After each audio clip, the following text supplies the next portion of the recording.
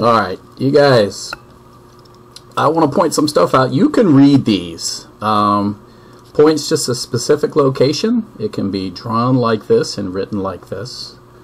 A line is a straight line through 2 points or more. There's actually an infinite number of points on here. It can be drawn like this or written like this. Notice I can say line AB or line BA, and there's arrows up here.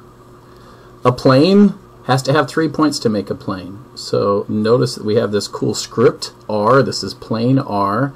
And as long as you name 3 points, you've named that plane. A point, a line, a plane are all what's called undefined terms. You should look through this. All right, you should read through this, maybe even pause and read through and spend some time. These are all going to be on your quiz and test. All right. In geometry, the world between is another undefined term, but its meaning is understood from its use in everyday language. All right, you can use undefined terms as building blocks to write definitions for defined terms. So when I talk about a line segment, I can use points, line, and plane. So a line segment is a portion of a line consisting of 2 points called endpoints. So whether this continued or not, it would be a portion of a line.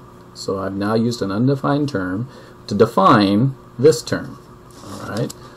Array is a portion of a line that has one endpoint. Notice it starts here and goes on forever in the other direction. Now with a line, it doesn't matter the direction that you name it in, CD or DC, but with array you must start from the endpoint. PQ, you can either say ray PQ or draw a ray over the top of it. Alright. You can use points, line segments to draw, so let's do it. Draw 2 points J and K, then draw a line through them. So draw 2 points J and draw point K, and we're going to draw a line. Alright, we're going to go in both directions. Just to name it, let's name it. We're going to name it line JK, or I could say line KJ. It doesn't matter the order. Alright. Draw 2 points J and K again. This time draw a line segment with no endpoints. So point J and K, and then I would just connect them. Alright. So I could say line segment JK, or I could say line segment KJ. Doesn't matter. Moving on. Back side. Draw a point K again. And then draw a ray through J. Just like this. Alright. Draw 3 points. J, K, M. And we're going to say they all exist on a plane. So that is plane J, K, M. Alright. So, remember that a point, right? A point, a line, and a plane.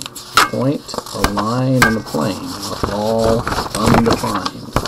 So I come over here and I say a point, a line, and a plane are all undefined. The other ones are defined. It says give the name for each figure through. I think we used J and K, so it was point J and point K. The line was either JK or KJ. The segment, oh, we should put arrows on the end up here, right?